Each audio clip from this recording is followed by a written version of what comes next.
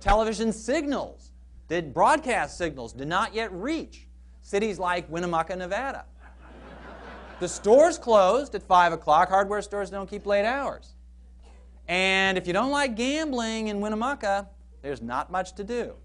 So what I did was to load up my car with my cutlery samples.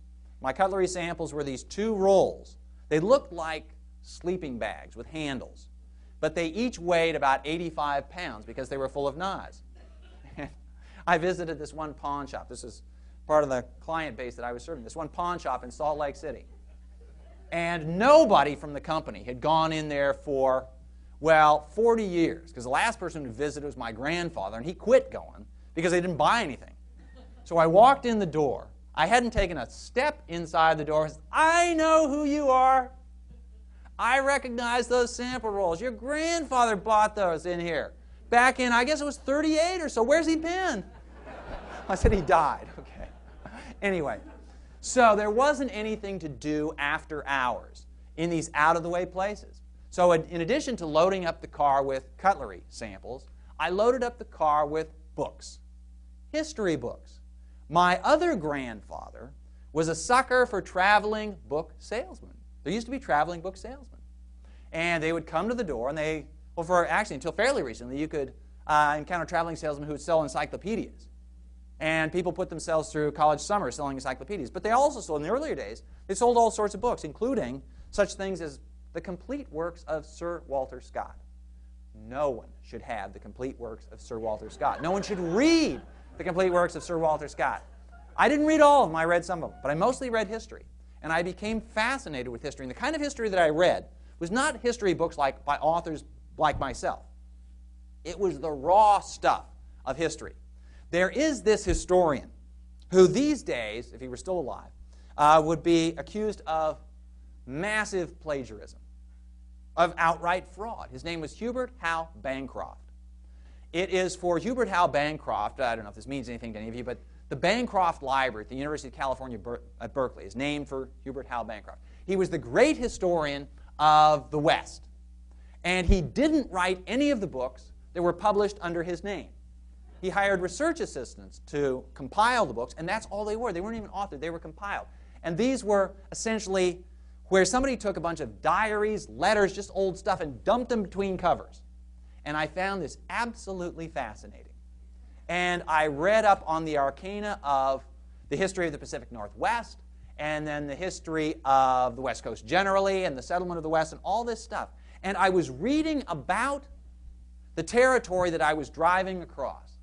And I was reading it through the accounts of people who had been there 200 years earlier, who were leading wagon trains, who were leading fur trading expeditions. And I found this utterly fascinating. And it was this that convinced me, first of all, that history was really interesting. Turned out I actually didn't like selling cutlery. I later discovered, at least I sort of convinced myself, that I'm a reasonably good salesman. And after all, you're still sitting here after an hour and a half. And with any kind of luck, you're going to buy my books. They're out there. Did I tell you that there are books on sale afterwards? And the author will be happy to sign them? Anyway, so I decided that I wanted to, I started thinking about writing history.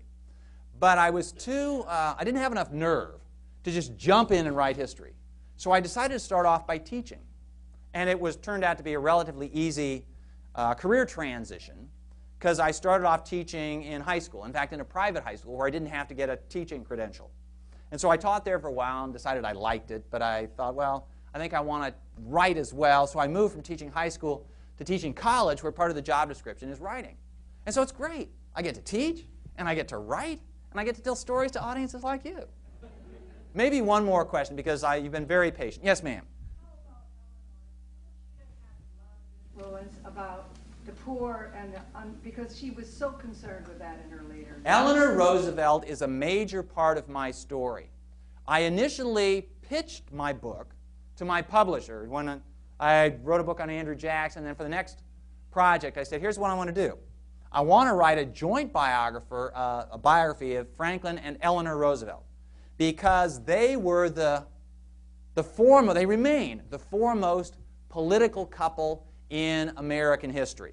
Now, perhaps the Clintons will become that If Hillary should get the nomination, for example, then everybody will have to acknowledge the Clintons become the #1 political power couple in American history. But until now, it's Franklin and Eleanor. And I wanted to do this partly because Eleanor was interesting in her own right, partly because you cannot understand Franklin without trying to figure out Eleanor. Now, partly for the personal reasons that I've described, but also because they were this political tag team during the 1930s. Eleanor was consistently to the left of Franklin. She was more liberal than Franklin. She was more sensitive to the needs and the concerns of the poor, of racial minorities, and she was able to reach out to groups like that in a way that Franklin either couldn't or wouldn't. And with Franklin, it's hard to tell. Now, part of the reason that Franklin couldn't was that when Franklin Roosevelt became president in 1932, it was the first time a Democrat had been elected since Woodrow Wilson. Woodrow Wilson's election was a historical accident. It was because the Republicans split. From 1860 until 1932, this was the Republican era in national politics and especially in presidential politics. Roosevelt finally became president in 1932, a Democrat became president in 1932, by putting together a very unstable coalition. A coalition consisting of urban political machines from the big cities, including various ethnic groups in the big cities, and Southern Democrats. Very conservative Southern Democrats. Downright racist Southern Democrats. And Roosevelt knew that he couldn't get anywhere on any subject without cultivating those Southerners, particularly Southern senators, who had been in the Senate forever, and as a result of the seniority rules in the Senate, chaired all the important committees in the Senate.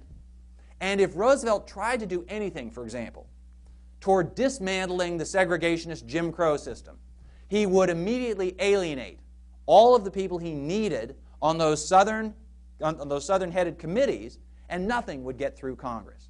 So Roosevelt, Franklin Roosevelt, would send Eleanor out. He would send Eleanor out to talk to the NAACP. He would send Eleanor out to talk to various poor groups, minority groups in the South and around the country, and let Eleanor say, and partly because Eleanor would say it of her own volition, but also because it worked well for Franklin, that the president would like to do what you want him to do. The president would like to support what you're advocating, but there are all those reactionaries in the Senate that he has to deal with, and he simply can't. Now, I have to try to figure out to what extent Eleanor is a free agent in this, to what extent she is Franklin's lieutenant. Partly this rests on my perception of the politics of the two. I actually think I have a pretty good handle on Eleanor's politics, on Franklin's politics. Eleanor's a little bit easier on her politics because actually she's more reflective in this regard. She wrote 2 volumes of memoirs and tons of newspaper columns. Franklin wrote nothing like that. But the personal aspect is a little bit hard to fathom because after this, the big furor within the family over the Lucy Mercer affair, they reconcile to a certain extent. As far as I can tell, and as far as anybody in the family can tell, they were never intimate again, but they did share children. It's almost like a couple that has been divorced, but still has to deal with the fact that they have this family together. But it's more than that, because after the kids grow up and move out, of course, Eleanor's still around. They still share a house. They don't share a bedroom. Eleanor spends a lot of time gone, to the extent that one of the Washington papers wrote a joke headline in about 1935 or 1936. Eleanor Roosevelt spends night at the White House because she's always somewhere else. So I have to try to figure out what Eleanor saw in this relationship, what she was going to get out of this. Likewise for Franklin. And I mentioned that Franklin did not entirely follow through on his promise never to see Lucy again.